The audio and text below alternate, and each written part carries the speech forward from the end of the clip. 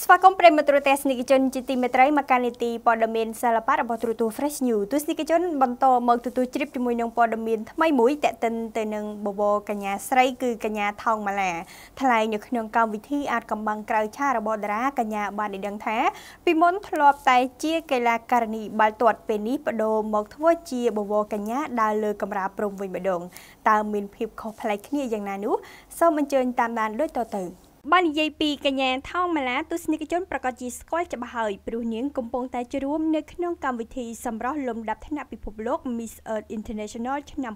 2019នៅប្រទេសហ្វីលីពីនដែលមានជិត90ប្រទេសចូលរួមបវរកញ្ញាតំណាងកម្ពុជារូបនេះត្រូវបានមហាជនសង្កេតឃើញថាមានការចាប់អារម្មណ៍យ៉ាងច្រើនជាមួយនឹងការបង្ហាញខ្លួននៅលើឆាកអន្តរជាតិពេលនេះយ៉ាងណាមិញនាងមានអាចកំបាំងមួយចំនួននៅពីក្រោយ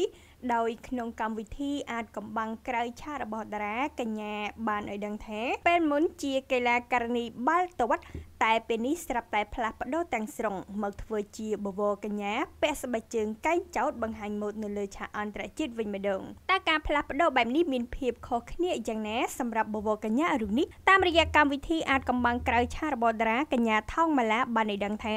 តាមពិតទៅកាលពីនៅក្មេងនាងគឺជាកីឡាការិនីបាល់ទាត់មួយរូបដែលលេងតំណាងឲ្យខេត្តកណ្ដាលមានចំណង់ចំណូលចិត្តស្រឡាញ់វិស័យកីឡាព្រោះតាំងតែពីតូចមកបរិយាកាសខាងក្រៅគឺពោលពេញទៅដោយកីឡាតែម្ដងដោយសារតែបងប្អូនសិតសឹងតែជាកីឡាករ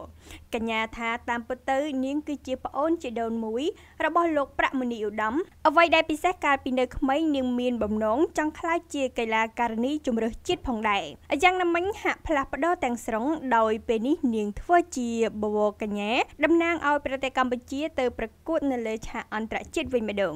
កញ្ញាថោងម៉ាឡាបានប្រាប់ពីភាពខុសគ្នារវាងការធ្វើជាកីឡាការិនីបាល់ទាត់មកធ្វើជាកញ្ញាឯកថា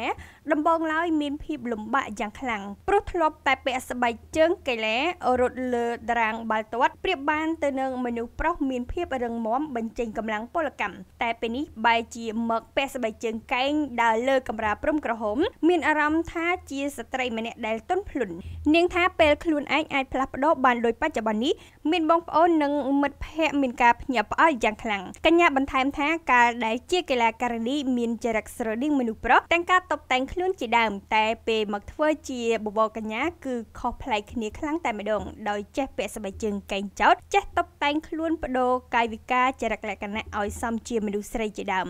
បើនិយាយឲ្យចំទៅពីដំបងឡើយគឺមិនចូលចិត្តពាក់ស្បែកជើងកែងនោះទេព្រោះពេលពាក់ទៅមានអារម្មណ៍ថាជាមនុស្សស្រីអែនអូនតែដោយសារតែមានការជំរុញនិងលើកទឹកចិត្តពីមនុស្សជុំវិញខ្លួនទើបនាងបានក្លាយជាបវរកញ្ញាដូចសពថ្ងៃគូជំរាបថាកញ្ញាថោងម៉ាឡាបច្ចុប្បន្នកំពុងបំពេញបេសកកម្មនៅប្រទេសហ្វីលីពីន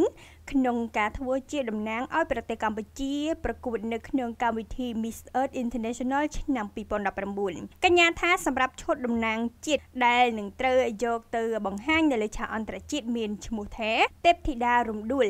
ដែលជ្រើសរើសយកផ្កាតំណាងជាតិមកធ្វើតំណាងឲ្យស្ត្រីខ្មែរដែលមានភាពទន់ភ្លន់ស្រស់ស្អាតនិងក្រអូបលើសពីរូបសម្រស់ផ្ការំដួលក៏អាចយកទៅធ្វើជាឱសថបុរាណសម្រាប់ព្យាបាលជំងឺផ្សេងៗផងដែរដូចជាការយកទៅធ្វើជាថ្នាំជំនួយបេះដូងជំនួយឈាមជាដើមជាពិសេសគឺនិយាយពីពូជស្រូវផ្ការំដួលតែម្ដងទាំងនេះគឺជាអត្ថន័យនៃសម្លៀកបំពាក់តំណាងជាតិដែលមានឈ្មោះថា